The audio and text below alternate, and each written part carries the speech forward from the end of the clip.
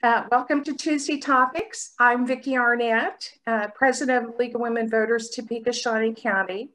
Today we are welcoming Dr. Gianfranco Pezzino as our speaker. Dr. Pezzino is Senior Fellow at Kansas Health Institute, where he focuses on the development and dissemination of best practices for the organization, financing and delivery of public health services. He directs the Center for Sharing Public Health Services, a multi-year, multi-million-dollar national initiative managed by the Kansas Health Institute and funded by the Robert Wood Johnson Foundation. The center provides access to tools, techniques, expertise, and resources that support better collaboration across boundaries by public health departments, allowing them to do more together than they could do alone. In addition to his work at KHI, Dr. Pezzino also formerly served as the Shawnee County Health Officer. Prior to joining KHI, Dr. Pezzino most recently served as state epidemiologist and medical director for the bioterrorism program within the Kansas Department of Health and Environment. Dr. Pezzino earned a medical degree, magna cum laude, at the University of Bologna, Italy, and a master's degree in public health at the Johns Hopkins Bloomberg School of Public Health. He is a fellow of the American College of Preventive Medicine, is board certified in preventive medicine and public health, and is certified in evaluation practice from George Washington University. Welcome, Dr. Pezzino. Thank you for being here. Thank you very much for the nice introduction. I hope you can all see my slides at this point. If not, interrupt me. Good afternoon. You heard everything that you need to know and much more about myself, so I'm going to move straight into our program. What I want to do in the next 30 to 40 minutes is getting an overview first of how public health works, because I think I don't want to turn this into a lecture on public health administration, but I think it is important to have an idea of the context before we talk about the pandemic and the challenges that that pandemic has presented and is presented and is going to present unless we change or adjust some of the contextual elements. We will talk about the pandemic and what we learned so far, and then some ideas about how we can move forward and improve the system as a whole. If you look at public health, you will find a variety of different definitions. And in the most common collective narrative, I think probably also from many of you, public health has been synonymous of healthcare for the poor. But I can guarantee you that nothing could be farther from the truth. The public health does, in some cases, still provide healthcare for the poor, although I would say it's becoming less and less common. And that is not the main focus of public health. It's really the broadest definition that you could use is what we do together as a society to assure the condition in which everyone can be healthy. Two key elements, if you want to understand public health, are prevention and population health. Prevention means we want to prevent problems from happening, and population health means we want to remove the barriers for people to be happy at the population level and not one person at the time. And with that in mind, as you can imagine, public health becomes a very complex system. And obviously, I'm not going to explain this slide, but I just want to show you that if you start plugging on a chart all the different agencies and entities that are involved in delivering public health systems, broadly defined, as I have defined a moment ago, the thing becomes messy very quickly. But for the sake of this particular presentation, we will focus primarily on government and public health services offered by government agencies. And if this was a face-to-face presentation, at this point, I will ask how many of you, by raising your hand, think that this is true. that the Federal Centers for Disease Control in Atlanta is responsible to provide public health services throughout the country. Since we can't do that, I will give you the answer, and the answer is resounding no. This is not true. The CDC is not in charge of public health, nor is any other federal entity in this country. The government public health system in this country is a delicate and complex interaction of federal, state, and local authorities. And let me explain quickly what that means. Obviously, the federal government does have a role. When I say the CDC is not in charge, what I mean is that they cannot direct states or local health departments about what to do. But they have a lot of resources, by all means. They have money, they have technical assistance, they have the most advanced laboratories, the CDC, the NIH, and they have an emergency response infrastructure. So clearly some planning and response functions are more efficient when they are centralized. And keep this concept in mind when we talked about, when we will talk in a moment about some of the limitations of the current approach to the pandemic. But the planning and coordination function for the federal government is not only appropriate, but very necessary. However, there is this thing called the 10th Amendment of the US Constitution that says the powers not delegated to the United States by the Constitution, United States meaning the federal government, nor prohibited by it to the states, are reserved to the states respectively or to the people. And nowhere in the US Constitution there is a mention of public health. So by default, public health is a function that is passed down to the states and from and through the state to the local level. So what's the role of the states? States are the default authority, the broad default authority for public health. They can conduct surveillance and they have the authority to impose isolation, quarantine, and they have what we call the police power, public health police power. They also have some technical assistance in advance capacity, just like the federal level, although in most cases not that much. And they also have some preparedness response planning functions, for example, National Guard. But in many states, partial funding, and they provide in many states partial funding for local public health services. Sometimes these are federal funds that pass through the state to the locals, and sometimes they come directly from state funds. I can tell you in Kansas, most funds administered by the states are federal, and there is very little component of state money that goes directly to public health functions. So we get then to the local level. And that's where the concept of home ruling and decentralization become really critical. What that means is that in decentralized states, of which Kansas is one, the services are going to provide as close as possible to where people live. You may be familiar with the concept, similar concept that happens with school districts, right? There is a state Board of Education, but schools are not administered by the Board of Education. Board of Education provides general guidelines, sets standards, testing standards, and so on. But then it's up to each school board to decide how to do that, how to run their schools. And school boards are very local entities. Public health is a little bit of the same concept. And local health departments have a primary responsibility to recognize and manage public health priorities and also to respond to emergencies. So that's a system at the very high level. You know, I could talk about the role of private nonprofit entities, federal qualified health centers, but let's leave it there for now. How does it work? And let's take an example, the current pandemic, to see what worked and what didn't work in that case. I want to start with a quick timeline, review the timeline to remind everybody some key dates, because the dates are important in this case.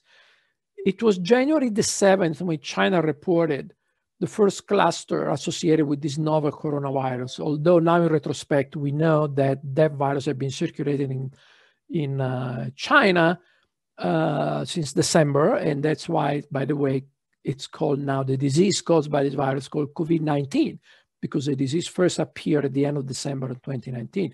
But the cluster itself, the epidemic associated with the virus, were reported on January the 7th. On the 21st, so just about 2 weeks later, the first case was reported in the United States. And again, we found out later that the virus probably had been in the United States for many weeks before detection. So first flag here, why was the virus circulating for weeks before we found it? Remember the issues of public health and the surveillance being done at the local and the state, the federal level.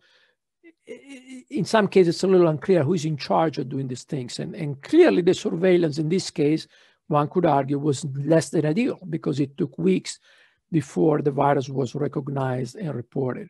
So January 21st, anyway, for better or for worse, is the date of the first reported case. In the following days, the world watched in disbelief while things in China deteriorated very quickly. And for the first time in modern history, China imposed a curfew and a lockdown on Wuhan, a city of 11 million people. Now, let this sink in for a moment. 11 million people. That's a lot. And these people all of a sudden were in total lockdown. Who could have known? Who could have expected something like that? How many of you have heard that? Again, I would probably see many hands going up if it was in an actual room. And my answer when I hear that, first of all, my first reaction is anger. And my answer then is anybody who was listening could have known. Everybody would listen to what public health was saying. And I pulled out just 2 examples. It took me 5 minutes of search in my archive of instances in which for decades we had been preaching to anyone who would listen that we were way overdue for a pandemic. That much we knew. What we didn't know was exactly when, where, and what kind of virus or biological agent it would be. But we knew that we had to be ready. And we knew that back in the early 2000s and even going back to the 1990s. So public health knew. Problem is that not many other people listened to that. So fast forward now to our days. And as I said, the first case was in January in the United States. And of course, we went on full alert here in Kansas, like in all other states. I as a health officer, went in front of the Board of County Commissioners, and I was trying to strike a message that would combine, we need to be careful, we need to be vigilant. We will see this virus here, it's just a matter of time, and we need to be prepared. But there is no reason to panic at this point. There is no reason to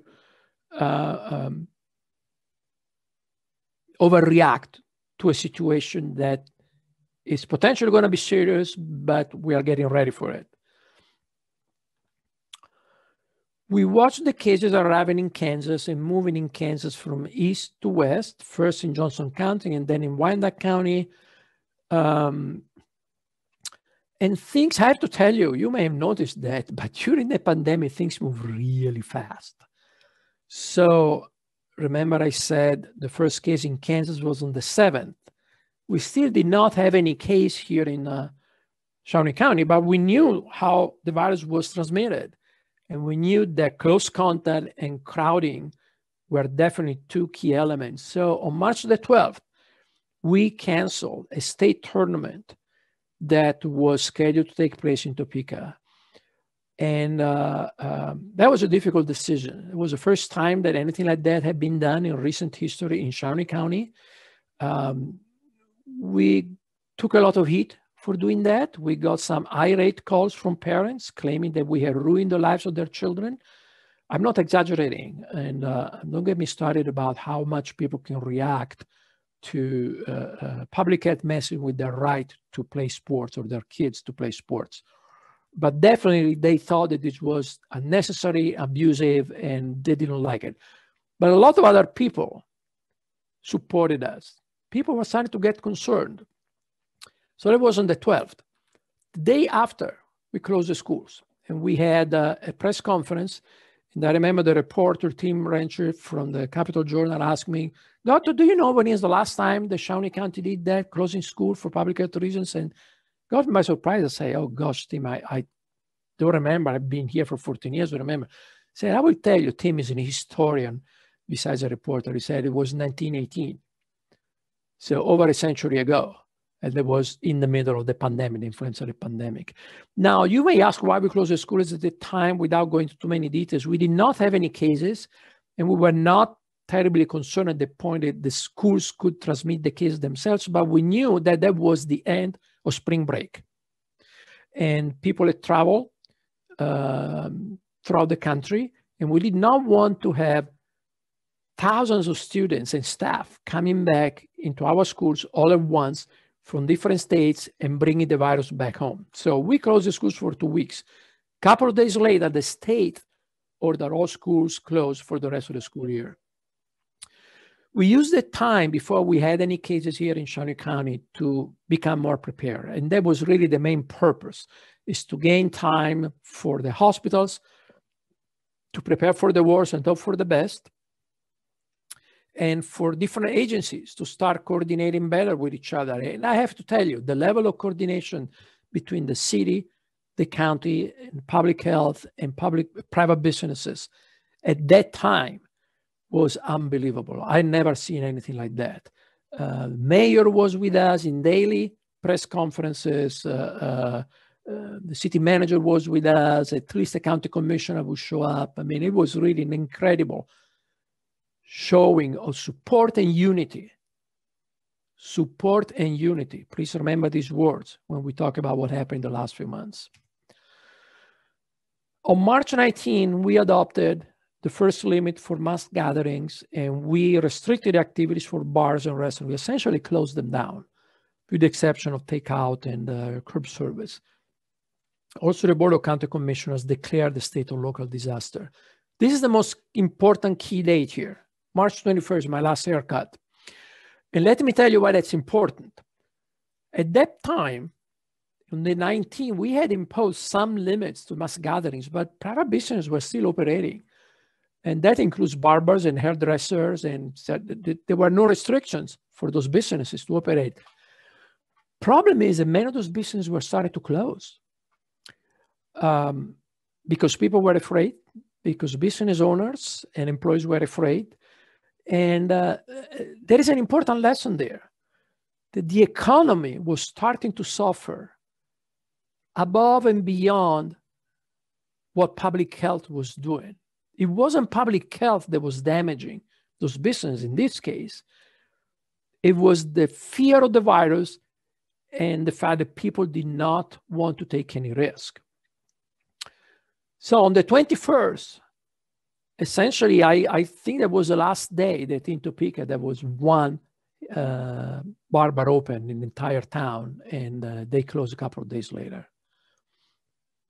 Finally, on the 24th, we kept watching, these cases moving, and people were asking us, "What's taking you so long? Why, Douglas County had a safer at home order, and Kansas City area," and we kept saying, "We are not there yet. We are not there. We don't have any case in Shawnee County, and we don't think there is a virus circulating in Shawnee County. It does no good to ask people to stay home when there is little or no virus circulating."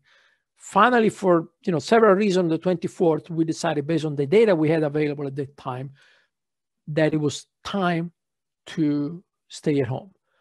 And I remember we opened that press conference by me saying, "The time has come." And the reason that that sentence made sense to people is because we had prepared them. We have been telling them for weeks, we don't know, but we suspect we are going to need to do that. And we'll try to put it off as long as we can, but don't be surprised. And most people were actually not surprised. Our timing was impeccable. The day after our order, the first 3 cases were reported, 2 of which had a history of travel, so we knew where, or we suspected where they acquired their infection. The 3rd did not. So there was an indication that at that point, the virus was circulating in our community. So what did we do at that point? was following the data, right? People were asking us to take stricter measures, and we didn't feel that we didn't think that we had the data to support that. When we did get the data, we took those measures that were required. Let me interrupt for a moment the timeline and show you a little bit how we track the spread of this virus. So now we know that, you know, starting on this date in March, we had the virus in the county. What did we do? How do we track the virus? There are several ways to do that. One, of course, we count the number of cases reported. We also set up a dashboard on the Shawnee County Health Department website that contains different pieces of information. I don't have time to go through all the different pieces, but there is a lot of information there. And we were really proud because we were one of the first counties in Kansas who set up anything like this. And now most, at least large and medium-sized counties have something similar to that. But we've always been very transparent. We always believe in data guiding our actions. And that's what we wanted to share and disclose to the public. Based on our tracking, that's the curve of number of cases by date of diagnosis. And again, I could spend half an hour just telling you why cases went up and down here and there. We don't have time for that, but just one little element. This data is a couple of weeks old. It does not reflect what happened after Christmas. That information will be made available on Thursday.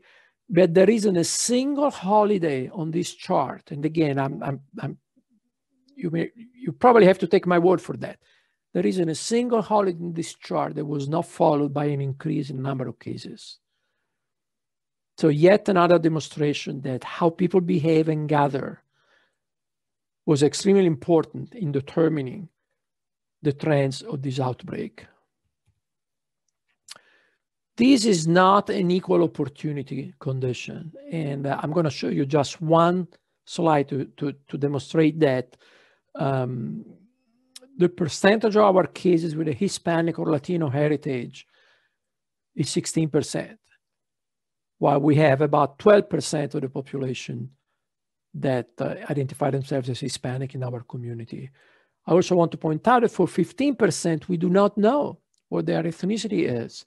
And that reflects the fact that with so many cases like we are having now, 1,000, 1,053, 1,058, there is no way we can follow them up one by one.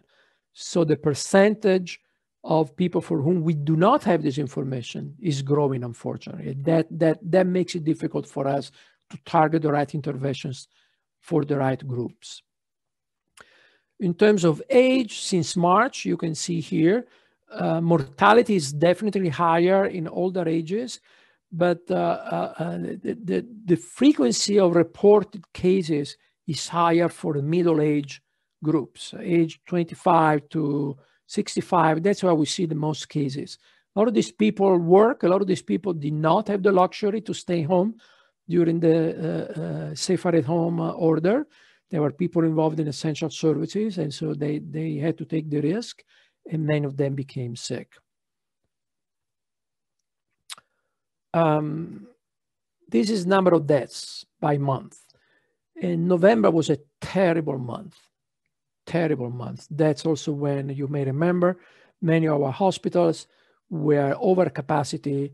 That was the result of an outbreak that started affecting all our nursing homes in October and November.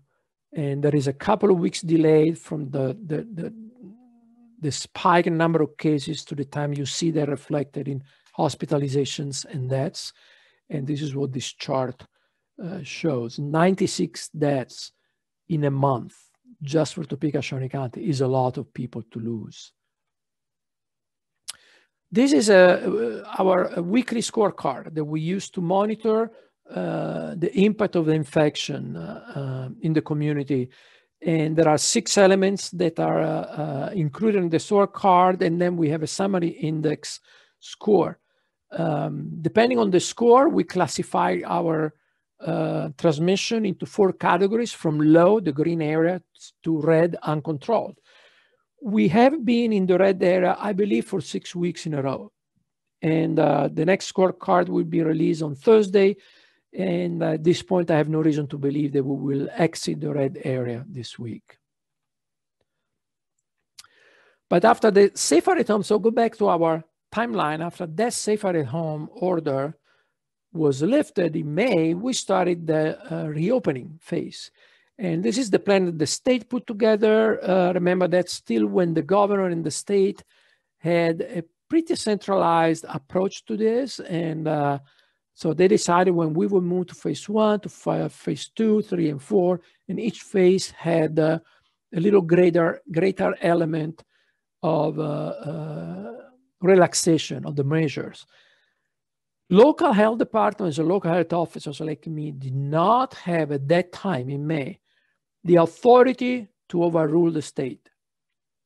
So what I could have done, and I did that in a couple of instances, for example, if I didn't feel that we were ready to move to phase 2, I could say, well, these particular elements of phase 2, we are not going to do it in Shawnee County. We are still going to keep stricter conditions and precautions. Remember, each phase is more relaxed. But I did not, nobody had the authority in Shawnee County to say, no, you know what, we should go in phase out because we don't think that phase 1 or phase 2 apply to Shawnee County. That changed quickly. People started to be divided. This is taken from a listing, a summary of opinions from the Capitol Journal in the same day. Somebody was saying, what is the point of having county health officers? No one is going to listen to him. And someone else saying, Pezzino doesn't know any more than the rest of us. And so when you have people at these two extremes, it's really easy to see a big division in our community. That division was reflected in people starting to object to what public health was trying to do, was doing actually, and to the containment measures taken at the community level. So we went from being the stars to being the enemies. And I'm not, I'm not using these terms in an exaggerated way. I have to tell you that for many people, public health became the enemy. For many others, they didn't. Now we'll talk about that in a moment. But especially in smaller communities in Kansas and elsewhere, there were health officers harassed. There were health officers who had to request security details because they were afraid for their safety or the safety of their families. There were all sorts of ugly things going on. And this made national news. And, this is on the right is an ABC News article where there is a report about the last Board of County Commissioners meeting that I attended where I announced my immediate resignation, and they made national news. That element of division is something that, of course, the legislature at the state level took notice, and that can become a discussion about the chicken and the egg, what comes first. I would argue that what the legislature did incentivized division. I'm sure that many legislators would tell you that they were simply reflecting the mood and the opinions of their constituents, especially those in small rural communities. But for whatever reasoning, in June 2020, when the governor called a special session, the legislature approved overwhelmingly House Bill called House Bill 2016 that made it easier, among other things, for the Board of County Commissioners to overrule the health officers and to opt out of state containment measures. It also prevented the governor from imposing restrictions on private businesses. And there were many other conditions there. It was really a game changer. Things that in public health we had taken for granted, including our ability to issue orders, something that we have used very sparsely and very cautiously and very rarely in the past, they became much more complicated in the middle of the pandemic. And when you are in the middle of a crisis like ours, that's not the right time to change the rules of the game. And it was not the right time. And what followed was mass confusion, was having 105 counties going each on their own direction, and in most cases paying very little attention to what their health officers was telling them was necessary to do. So the Board of County Commissioners got the authority to overrule the health officer, and in Shawnee County, they used that authority first time on August 13. First time I was overruled, and it was again allowing bars and restaurants to be open later. That was only the first time. After that time, the Shawnee County Board overruled the orders issued by me. And when I say by me, please understand, those are not things that I get up in the morning and decide, I'm going to let the restaurants close at 10 o'clock, no later than that, because that's what I think is right. First of all, there is a lot of data that supports those decisions. Second, they are group decisions. They are team decisions where the health officer obviously has the authority and finally take the responsibility for the decision, but the entire team was involved in those decisions. But for better or for worse, the order is signed by the health officer, and now the Board of County Commissioners had the authority to overrule those orders.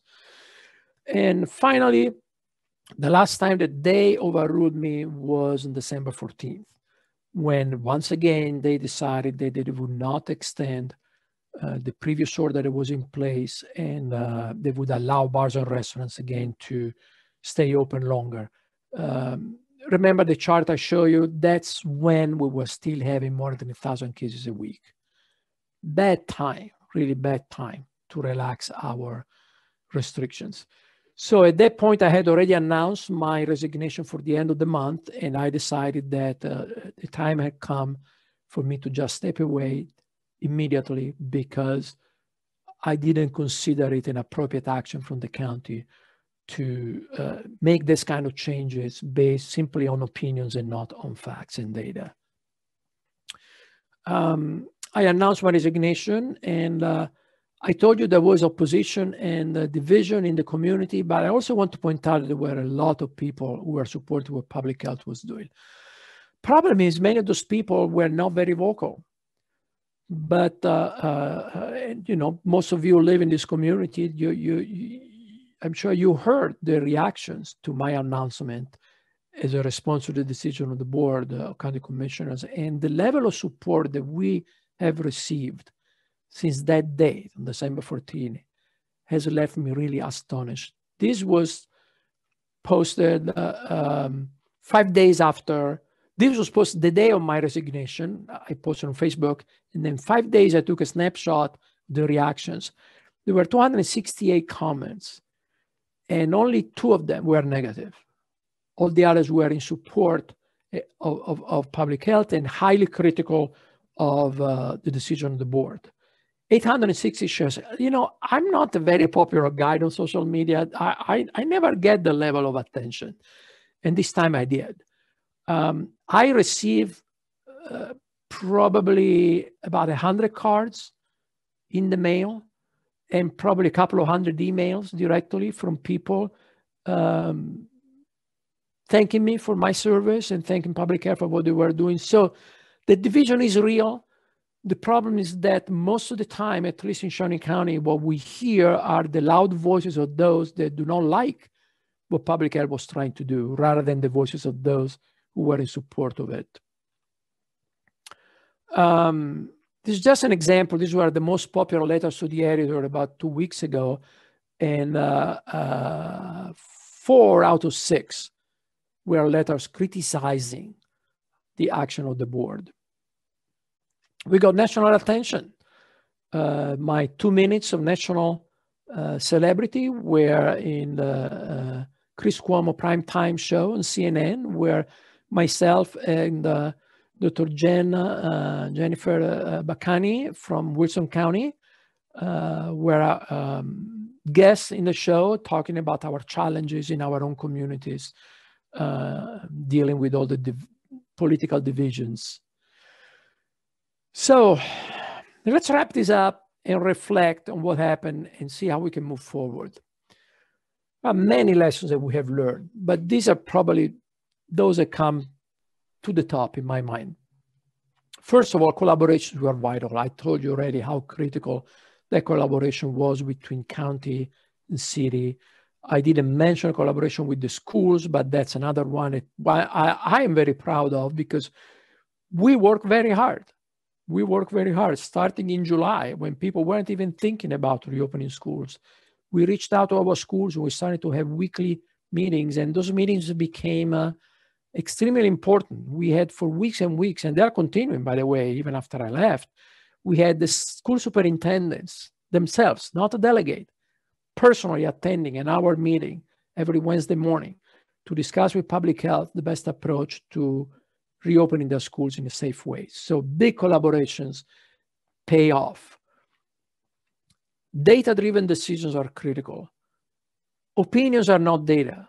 And people can have all the opinions that they want. People can think, you know, it's not a big deal if we let bars open for a couple of extra hours. That's your opinion. That's fine. I respect that. I can have a different opinion, but most of all, when I make those decisions, I look at the data. And the data tells me that it can make a difference if we let bars stay open for 2 hours more than before. However, opinions can count. They can affect the outcomes in a polarized environment like ours. That's a big lesson learned the hard way. And those opinions were heard by our county commissioners, and clearly they got more weight than our data.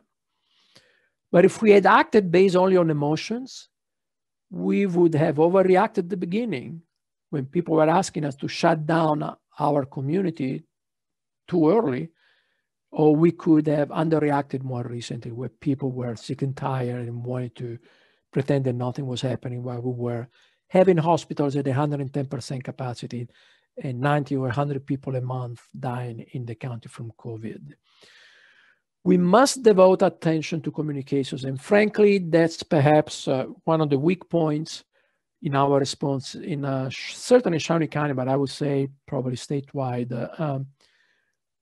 I don't think we paid enough attention to having a carefully crafted communications plan that could include reassurance, build trust, truth, and clarity and consistency. Clarity and consistency. And it's so hard to achieve those two, especially consistency when you have a divided environment and a polarized environment, and clarity also when you have recommendations that change because of what we learn month after month. What reassures people, we have learned, is a measured, steady pace, telling them what they can anticipate, telling them what's coming up, telling them what we know and what we don't know, and showing them that we are moving slowly, but based on our data. I think that that's been our strongest strength, our greatest strength, is the fact that to the extent that we were allowed to do that, we made data-driven decisions. We had a leading team that was nationally recognized with more than 120 years of collective experience. Dusty Nichols is still an incident commander. He is a nationally renowned person. I have had national recognition in several instances, and Linda Oaks, the director of the health department, same thing. We were able to build this team and build on each other's skills and knowledge, and that's extremely important. Dusty and Linda knew me from before, and they knew that I had been preparing for something like this for 30 years. And so they followed my advice when it came to understanding the data, surveillance, and technical decisions. I don't know how to manage an emergency. Dusty knows. And so I followed his advice when it came to putting documents together and recommendations, specific businesses, and so on. We really built strong partnerships with the city, county business community by using our own individual skills. We have many challenges, but let me show you just the most important one. Politicization of public health is definitely at the top. When wearing a mask becomes a political badge instead of a simplest public health measure that has been used for centuries, then we have a problem that is 100 times more difficult to tackle. A national catastrophe requires a national strategy. And that level of centralization of leadership was not there. And is still not there. At the federal level, and I would argue in part at the state level, in part because of that House Bill 2016, counties have been given a lot of latitude, and the state administration has been eviscerated of its ability to set a statewide strategy and standards on how to move with this pandemic. The last thing I want to mention is the virus fatigue. Man, we're all tired. Who is not tired here? We are tired physically. Those of us directly involved in the response are very tired physically and emotionally. But everybody is tired of this virus. Who is not? Who does not want to go back to our lives? But remember my last haircut?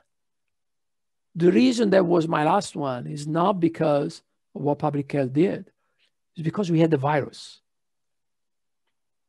The economic consequences, the consequences on our lifestyle, the consequences on the quality of lives of this pandemic are not the result of what public health has done, are the result of a viral pandemic. Public health has done its best to mitigate those consequences using the best data available. And that's something that is often lost in some people's mind, is that they see, you can see the virus. My good colleague Jen, the one that was on the CNN show, has this great analogy, saying they can't see the virus, so they turn to the enemy that they can see. And that's a public health officer that tells them they can't go to the bar and the restaurant, or their kids cannot play sports. Final show, moving forward. First of all, you heard here first, there will be another pandemic. I cannot tell you when. For some of us, may not be during our lifespan, but it's not going to be another 1,000 years. It's not going to be another 100 years, I don't think. It's going to be in decades or a few years. So we need to be ready to respond. And the current system, as it is set up now, has several weaknesses that need to be addressed. And again, that could be the subject of an entire presentation on its own. But I want to point out two particular elements. One is the governance. Who is in charge? There has to be a clear sense about who is in charge to do what. And when the bucket is passed down the line over and over and over and over and over again until it reaches the hands of 3 county commissioners in a rural area who have no clue about health and public health, who ran for office based on interest on agriculture because maybe they're involved, they're former farmers or something. And the first day of work, they were told, oh, by the way, you're also a member of the Board of Health. That is not the right place to make those decisions. And I think it's time to consider for Kansas something that has been done in other states, which is the fact that there should be separate boards of health that make those decisions. They can be accountable to the Board of County Commissioners. I don't want to create, a vacuum of public health actions there, but they should include primarily people with technical skills and not leave those decisions in the hands of people who do not have the kind of skills and trainings. So that's the first element, who's in charge and the governance. The second element is the fragmentation. Those of you who do not fall asleep during the boring but very nice and kind introduction about who I am and what I do, maybe you heard that I lead this national project about sharing resources among health departments. And the main issue there is we have fragmentation. We have about 3,000 health departments in this country. and 100 in Kansas with 105 counties. So that tells you that almost every county in Kansas has its own health department. Do we need that? Is that the most efficient way to deliver public health services? I would argue that it's not. And so we need to find incentives to share resources and programs among different jurisdictions so that those health services and those responses to public health emergencies can be ramped up more efficiently and effectively. The very final slide, word of hope. Vaccine arrives in Kansas. I cannot overestimate and overstate the importance of this step and what a marvelous achievement this has been. When I said we've been training for 30 years for this, we never counted on a vaccine being developed in less than a year. In fact, we were thinking more in the 2 to 5 year time frame. It's an incredible success in technology, in medical technology, is something we should not underestimate. There is a light at the end of the tunnel. The light is the vaccine. But we are still in the tunnel. We are way in the middle of the tunnel. So just because we see the light at the end, it's not a good reason for us to drop all our precautions and start running. We are in the dark of that tunnel. If we start running now, we'll trip and fall. So we need to move at a steady pace, slowly, monitor our data and doing what our data will allow us to do. That's all I have. I hope we have a few questions, time for a few questions. So we do have a time for a few questions. And just a reminder, put your questions in the chat box. We do have a really high attendance today. So, and if you can direct them to Carol Jordan, that would be helpful. But let me kind of start this off, Dr. Pezzino, with asking, since our league does have a platform to communicate with the public through our mini grant from the Kansas Leadership Center, what kind of messages do you think are important to move out at this point?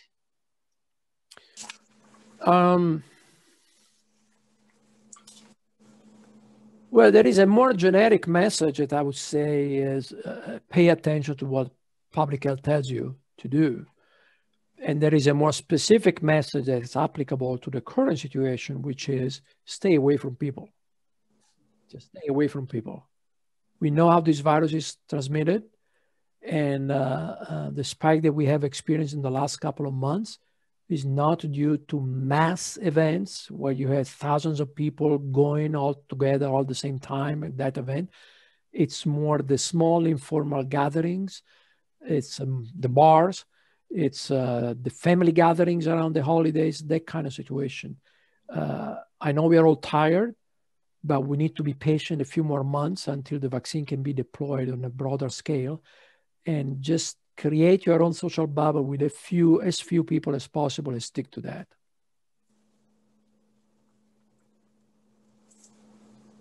Okay, thank you, Dr. Pezzino. Thank you, Vicki. We have a few questions.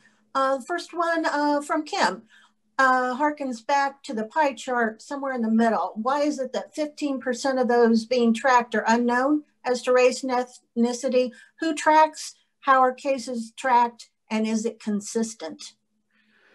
The reason why that's unknown, if I had time, I could have shown you the evolution of the number from the beginning of the outbreak until now. That information has to be collected during a case interview. So we get the report of each case based on laboratory reports, okay? And that's an automated process. Virtually all the laboratories in the country report electronically into the state disease reporting system, electronic disease reporting system, and then we can pull out the reports for Kansas. So we know how many cases we have, and we know very basic information, typically name and date of birth. In some case, we have an address, but we don't know anything else. So if you want to know more information like race, ethnicity, where did you go in the past 14 days and who are your close contacts, we need to call these people and talk to them.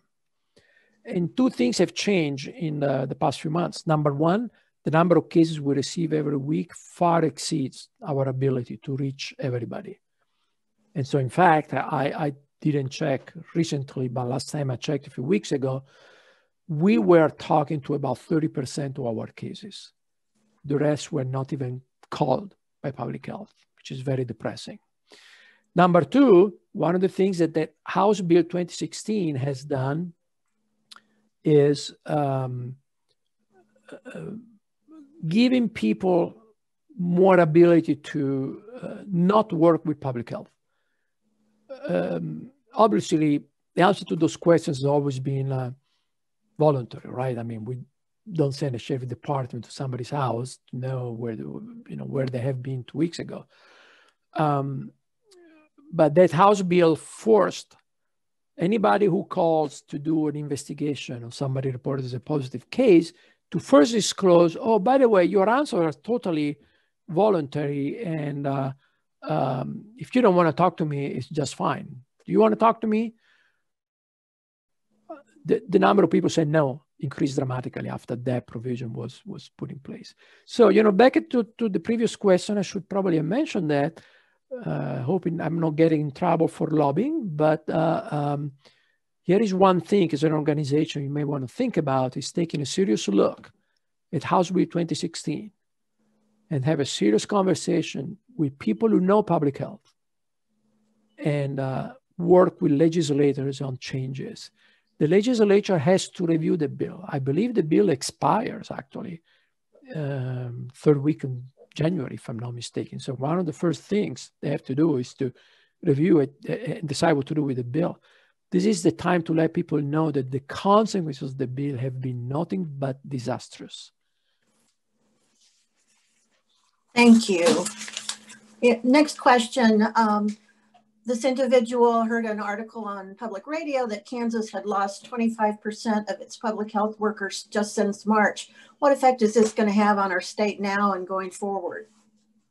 It's a terrible thing, because remember the collective experience I was showing you earlier?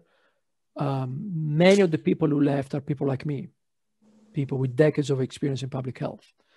And there isn't exactly a line of people waiting outside the door who want to come in and take those places that have been vacated now. So I think it's something that we will, for which we will pay a price for many, many years to come. We need to train more people. We need to make it more attractive to work in public health. We need to pay people more, and I'm not talking for the health officer. I'm talking for the people. I was never hired by the health department. I just had a contract with them, but talking about the people who make a career in the public health agency. And we need to work on our workforce training. Kansas does not have a school of public health. It's one of the very few states without a school of public health. We have master's programs, but not a full school of public health. So the consequence of that turnover is something that we will struggle with for many, many years to come. Thank you. Next question. Should everyone get a COVID-19 test whether or not they have symptoms? I am asking because you may not have COVID-19 when you test, but then later you might have it and test positive. Right. Intelligent, reasonable people may have different opinions on this. I will tell you what my opinion is. Based primarily on data, I'm not a strong fan of people without symptoms being tested unless there is another specific reason. As far as I know, I'll give you my example. As far as I know, I've not had any exposure to COVID in the last 14 days. For me to get up today and go to one of the testing centers and get a test done, who is helped by that? What is the result of that? Peace of mind? No, because just as you said in your question, I may not show a positive test today, but if I were infected, maybe I will show a positive test in 2 days or 3 days from now. So unless testing asymptomatic people is part of a general program where, say, you screen everybody in a school, or you screen everybody in a nursing home once a week or every other week, then for people like, majority of people in this audience today to go and seek a test, if they have no exposure that is known and they have no symptoms, I think serves really no purpose. It's just a waste of time and resources. Thank you. I think this questioner, Ms. Prentice, speaks for a lot of us, saying you have a great resume and your work experience, and you care about humanity. We want to thank you for caring all the good work you've done throughout your life. And here in Shawnee County, she and many of the rest of us have followed your advice and not gotten COVID. Our question is, how will you continue your quest for public health in the future? Will I continue? Is that a question? About yeah, me? what are you going to do next? I think. Well, first of all, that was lost on many people during the pandemic because I was always in the front line as a health officer, but I do have a full-time job beyond being a health officer. Being the health officer was supposed to be a kind of side element that I was doing, but I am employed by the Kansas Health Institute, and my employer has been extremely gracious in allowing me flexibility in the past few months to dedicate definitely more time that I should have just based on contractual requirements to being the health officer. So the first thing I'm going to do, I'm going to fulfill my obligations to my employer, the Kansas Health Institute. Well, I'm also trying to stay engaged. I'm talking to people. I'm thinking about ways for to share my opinions, to share my assessments of the situation with broader audiences. I can't tell you exactly what form they will take, if, regular columns on media outlets or, a blog or whatever it is. And a lot of people have my cell phone numbers. If they have questions, I hope they will still call me, whether I'm the health officer or not. Thank you so much, Dr. Pezzino. We have a lot of other questions, but we don't have a lot of other time. So I'm going to give this back to President Vicki. Thank you. Thank you. So I do want, Dr. Pezzino, that without objections, the League stands virtually in an expression of gratitude to Dr. Pezzino for your years of service, for a standing ovation. So as we're able, we're going to give this our best virtual shot. So thank you so much. We would welcome your return to our local League Tuesday topics. Thank you so much for being here. Thank you. I appreciate it. Certainly. I do want to remind everybody to join us back here at Tuesday Topics, Tuesday, February the 2nd. Our speaker will be Dr. Amber Dickinson, Assistant Professor of Political Science at Washburn University. She'll be discussing redistricting in Kansas. So thank you. Have a good rest of your day.